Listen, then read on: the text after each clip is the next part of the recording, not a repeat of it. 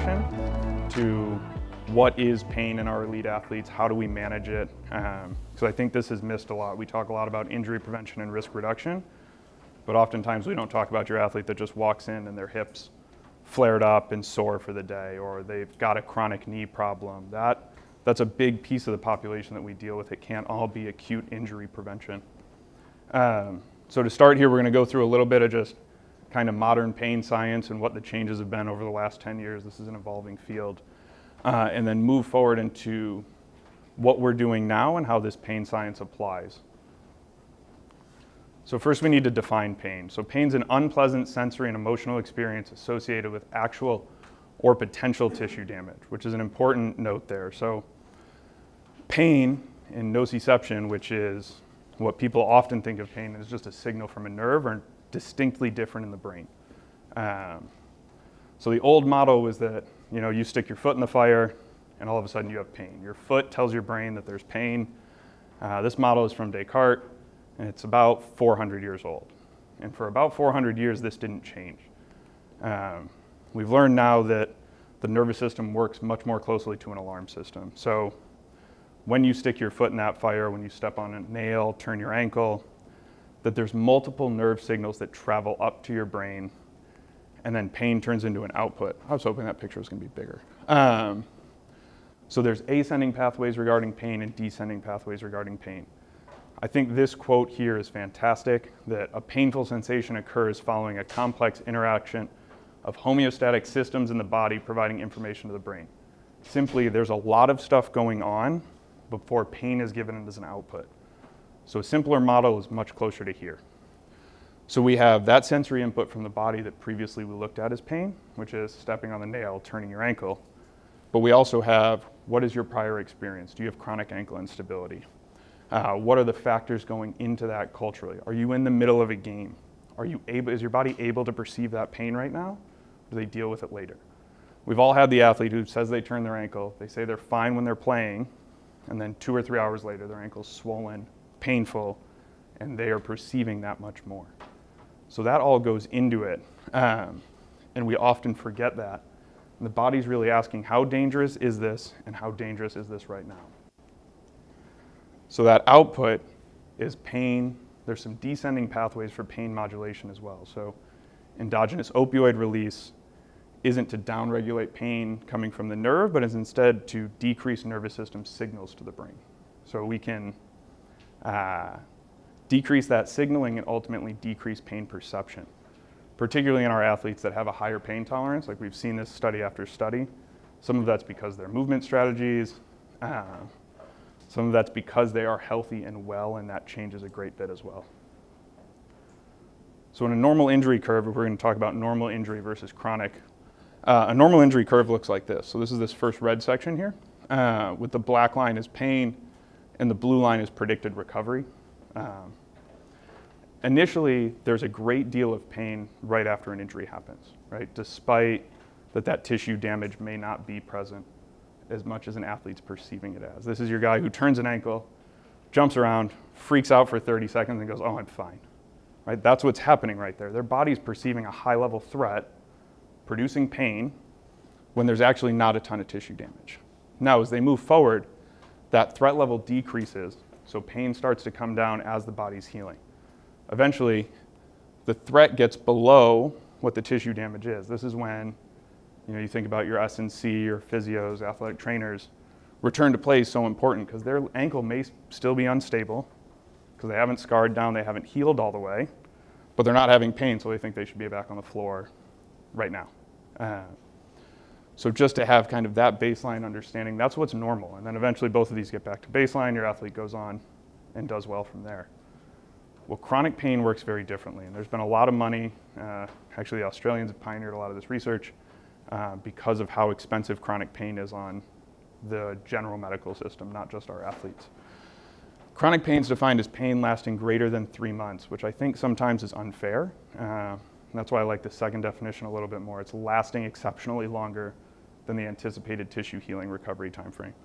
So if you have a minor muscle sprain, pain lasting 2 months much more qualifies as chronic as opposed to waiting to that 3rd month saying, like, oh, now it's chronic, because that was supposed to heal way faster than 2 months down the road.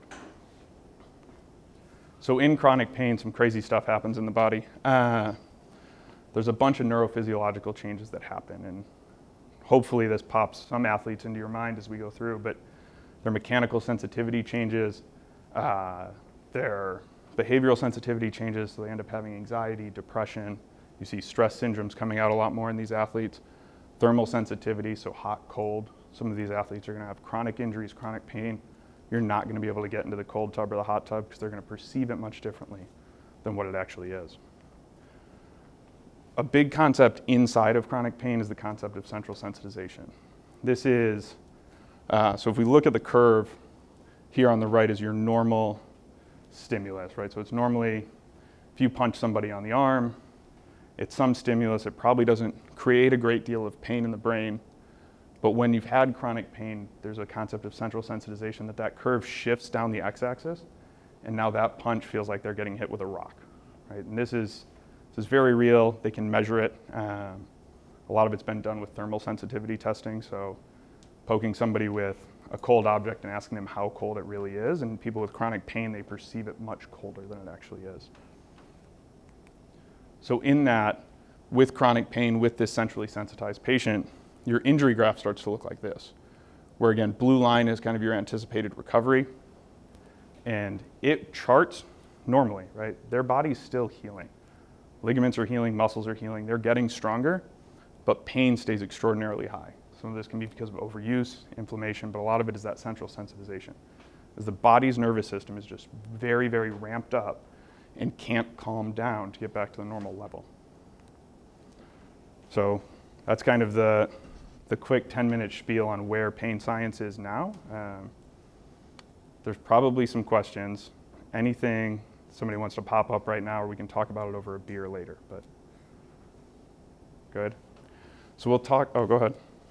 Yes, I'm seeing a lot of PTs that aren't really jumping on with like the BPS model. They're still kind of clinging to that classic like Jonda biomechanical model. Yeah. I mean, why do you think there's this gap in shifting that community? I think it's hard to understand. I think some of it is, it makes sense that if I kick you in the ankle, that pain is what's occurring. It's a lot harder to understand that, you know, there's neurophysiology going on that we can't see, that's producing pain as an output. And I think for a lot of people, it gets, whenever you undermine somebody's ideas, there's a resistance to change. Hopefully it's shifting, right? Like you mentioned the Yonda model, and we can talk a little bit about it, but like what Peter O'Sullivan's doing, Lormier Mosley, Adrian Lowe, there are guys out there pioneering it, and I think we're going to see it shift in the general population before we see it shift in sports med. So then we'll talk a couple of classification systems to try and get into some more. The first one is from Keith Smart. This was a group out of the UK. They looked at 400, almost 500 patients with low back pain, and then plus or minus leg pain, which is an important kind of delineation here. And there's a reason they included them. They tried to categorize them into 3 groups. So a nociceptive dominant, peripheral neuropathic dominant, and a centrally sensitized dominant pain group. Of course, we know our athletes don't fit in buckets. One of the exclusion criteria for the study was anybody that kind of presented as a blended patient or fell into multiple boxes. They removed them from the study and from the analysis. So the first one, this nociceptive dominant classification, it's pain that primarily arises from stimulus to peripheral neurons by mechanical, chemical, and thermal stress. This makes sense, right? This is kind of what we were talking about. This is a very classic model of pain. You turn an ankle, it hurts. So the pain behavior, it's localized to the injured area, it's sharp, intermittent, and most importantly, it has predictive and proportionate aggravating and easing factors. So in an ankle sprain, plantar flexion inversion is going to continue to hurt. Elevation and rest is going to feel better and ease it. The second one is a peripheral neuropathic classification. This is pain arising from damage or dysfunction of the nervous system. So if we think like a peripheral nerve injury, a crush injury, this presents in a dermatomal or cutaneous distribution for the pain. So these are your athletes that say, it kind of hurts here, right? It's much less specific than my bicep tendon hurts every time I flex my shoulder. This is important, and then you also want to get into your muscle testing here as well, because there may be a muscle weakness distribution that lines up with this as well. How we test for these is going to be your movement provocative tests. So like an upper limb tension test, a straight leg raise to tension that nerve, so selective tissue tensioning, to try and tease this out. The final one, which we talked about, is that centrally sensitized patient where they previously had a shoulder injury, now their entire shoulder hurts, their chest hurts, their thoracic spine hurts. So it's diffuse non-anatomical areas of pain and tenderness. So you can't quite add up what it is. It seems like it's a million areas, but really it's their central nervous systems driving this pain. And if we wanted to get really nerdy, there's kind of some what they call homunculus smudging, where the brain's map of itself doesn't add up anymore. So the body's not even sure where it is in space and time. And then if we move back to those pain graphs, this is essentially overlaying that. If we pull out the nociceptive pain, right, as that tissue heals, this is that continued one. And it's due to that peripheral neuropathic and centrally sensitized pain generators, leading your athletes to have chronic pain and long-term pain. The next piece is this pain and movement reasoning model. This is out of Australia, Jones, and I can't remember the other author. This model's great for pro sports or elite athletes, military. There's not necessarily a differentiation of like, this is peripheral nerve pain, this is nociceptive pain. It just says pain occurs. What are the contributing factors that lead to a load or a stimulus to the nervous system so this person is perceiving pain? There's three major factors. There's CNS modulation, regional influences, and local stimulation. We'll kind of go through each one of those. So the CNS modulation is kind of the more complex part. This is your patient's beliefs, your patient's social situation, general health. We know that people that are less healthy, have poor diets, sleep less, oftentimes have more pain. And we see that in our athletes. We see that in the military population a great deal too. If they have previous trauma, PTSD, that deals with their pain perception. The next section here is regional influence. This is some of Yanda's work, kind of the regional interdependence model. So, does weakness, pain, limited mobility at one area lead to an increased stress, ultimately stimulating nerves earlier at another area? Classic one in a baseball player. Limited thoracic mobility leads to shoulder and elbow pain due to that limitation in motion. So you get an overload at the shoulder, elbow, wrist, and hand from one segment not working appropriately. Finally, is local stimulation. I don't want to kill this one, right? This just is pain that makes the most sense, right? Damage to a tissue leads to nerve stimulation, leads to pain perception from the brain. If you got nothing else from that, which is a lot of information if you're not medical, pain's extremely complex and is an output from the brain. So when you're going back to your physios, your strength coaches, your medical directors, PAs, talk to them about this stuff, see if you can't get them on board. If you need to email me, shoot me something, and I can give you some nerd articles for them that will help to move this forward, because I think we're missing a big piece in our professional athletes, just accepting that pain is biomechanical. It is Yanda's model. It's Descartes from 1600. Like, I hope we've moved well past that. So the next section is how do we apply those new concepts to stuff we're already doing, and why? So the first one here is just some player load monitoring. This is from the training load model from it was a couple articles ago. But we're measuring all of this right now. We get this all, we think this makes sense towards injury prevention, but how does this stuff make sense towards injury or management of chronic injury? I think that's where we fall into this acute to chronic workload ratio by Gabbett. This is one of my favorite graphs I've ever seen, because I don't think it just applies in sports science. I think this applies kind of in your return to play criteria, in your management strategies of athletes, in overload strength and conditioning stuff. You want to live here. You never want to push your guys too far and get up to that kind of 1.5 and up number, but at the same time, we don't want to decondition. That said, I love this graph, but it definitely doesn't tell the whole story. And I think some groups are moving too far towards that this is everything. But there's a lot that goes into it, like the coupling or uncoupling of the formula that goes into it. What is the appropriate time frame? A lot of the work is done as 1 week to 4 weeks, but we've got a guy here working in baseball, I'm in basketball. Does that make sense for us who are playing 3 to 6 games a week at times? Like, that's probably not the most sensible ratio for us, and there's no research to tell us what it is. And then time frame in the season, I think, is another important caveat here. as guys are coming out of the season, we want our players to have a 0. I want my guys to leave for 2 or 3 weeks, get out, don't load the system, don't come in. But at the same time, in preseason, I'm going to try and stretch this number. Like, our motto is going to be to stretch kind of that 1.3 and push what we feel like we can get in performance gains. Everybody here, I assume, is familiar with this. Any questions? The next one is kind of movement screening. This falls back into that regional influence and local stimulation. The goal is to effectively manage load at any segment or muscle in the body. Again, you're doing that right now through like your functional movement testing, whether it's FMS, Y balance, whatever. On the lower end, some people I'm sure are using the Fusionetics. That's another kind of one of those quick, easy movement screens.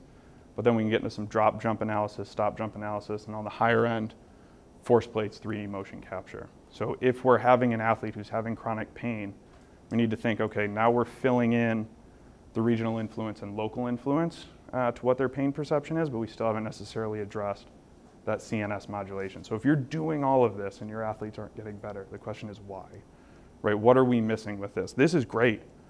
I'm a numbers guy, but it doesn't tell us the whole story. We're still maybe missing a piece here. Some of that may be your recovery strategies, which are CNS modulation and kind of local stimulation. The goal on reducing inflammation, reducing muscle damage. Real picture is here's player perception of soreness when you look into these studies. So cold water immersion, contrast therapy, compression garments, the intermittent pneumatic compression and massage. I think in some groups there's this like, well, that stuff doesn't really work. That's not important. More load feels better. We're still, if we ignore this and kind of what our patients' belief and satisfaction are with their care, we're probably going to miss some of their pain. So if we can address this stuff, address their beliefs and their expectations, again, we're just downregulating the nervous system. Downregulation of the nervous system is easy. Put me in a dark room and give me a 30-minute massage. I'm going to feel a little bit better. It's not the whole picture, but it's a little piece of it. The next one's nutrition. I'm not going to dive too far into this because I feel like I'm going to make some people angry if they have strong nutritional beliefs. For our system, I will say we believe in just a really balanced diet that concentrates on caloric intake versus expenditure. And that balance is important to make sure that you're getting all the nutrients you need. We know fish oils decrease inflammation in the system, vitamin D and calcium. If the bones and muscle system isn't strong, we have an increased likelihood for injury, increased likelihood for pain perception, and then recovery there is huge.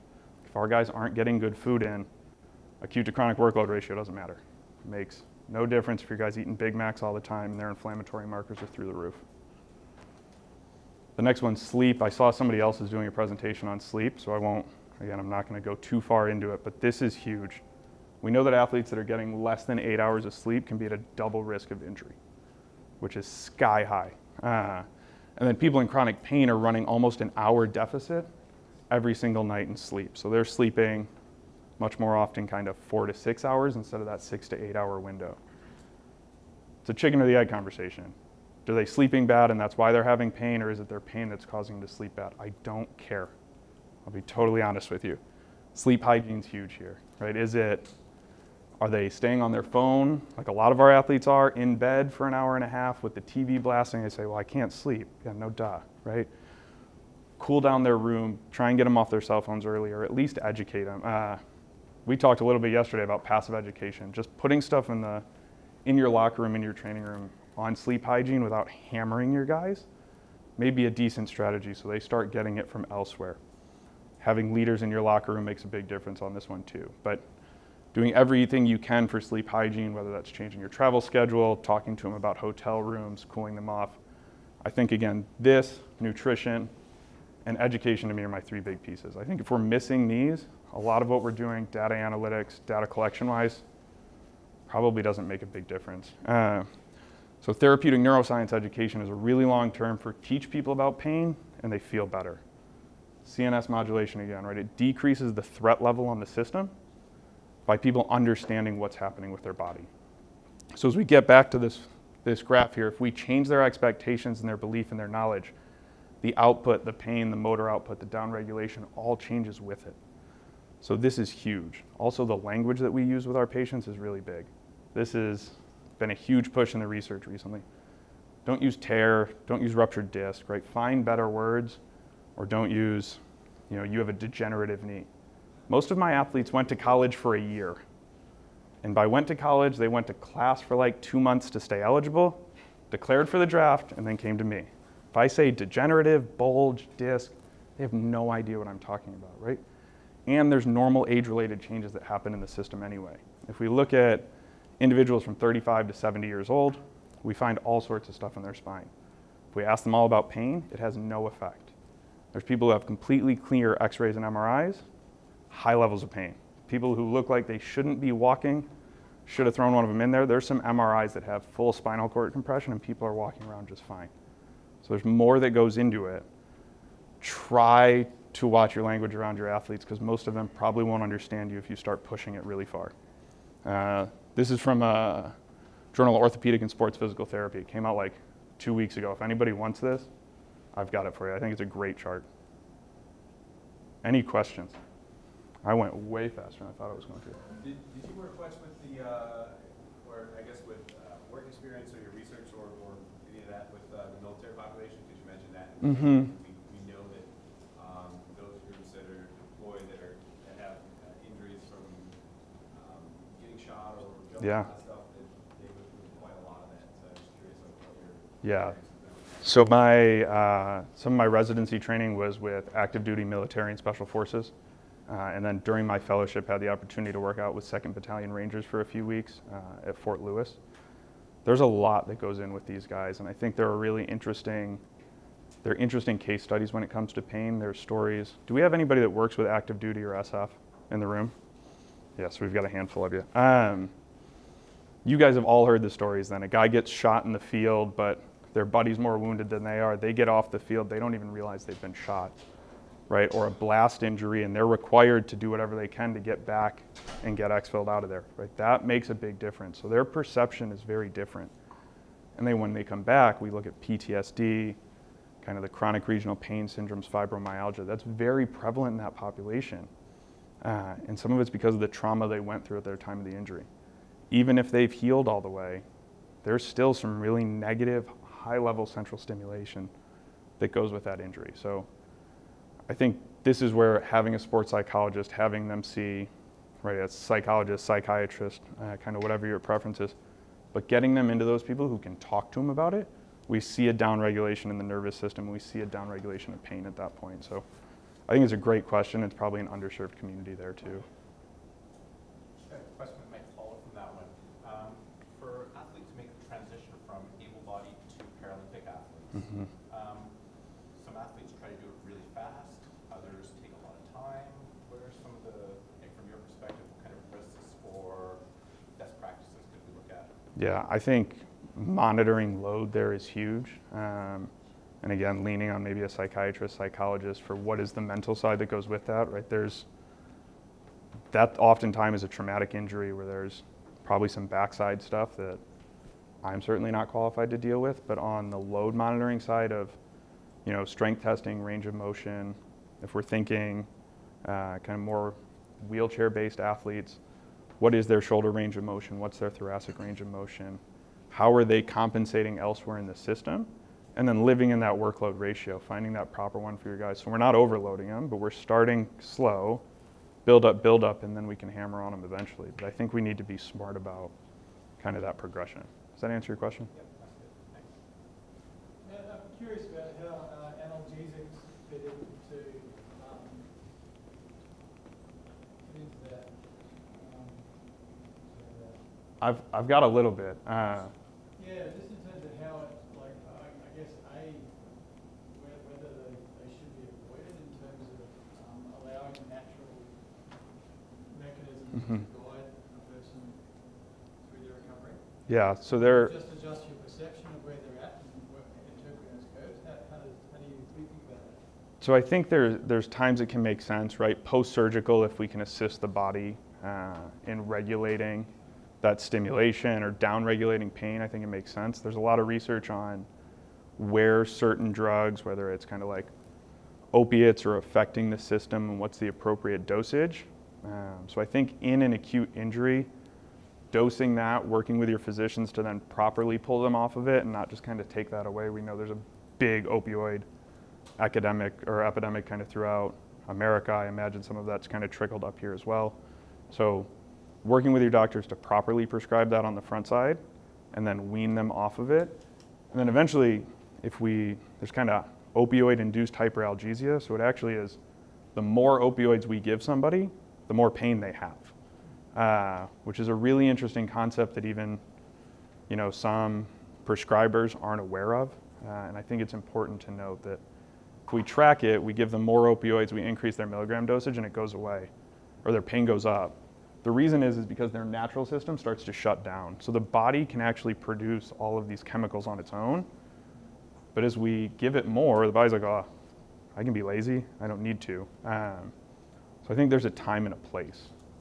I didn't know that they're down-regulated. Yeah, and if you're interested in the study or anybody's interested in that, I've got a couple of those that I can kind of send out. Anybody else? Cool. Thanks, guys.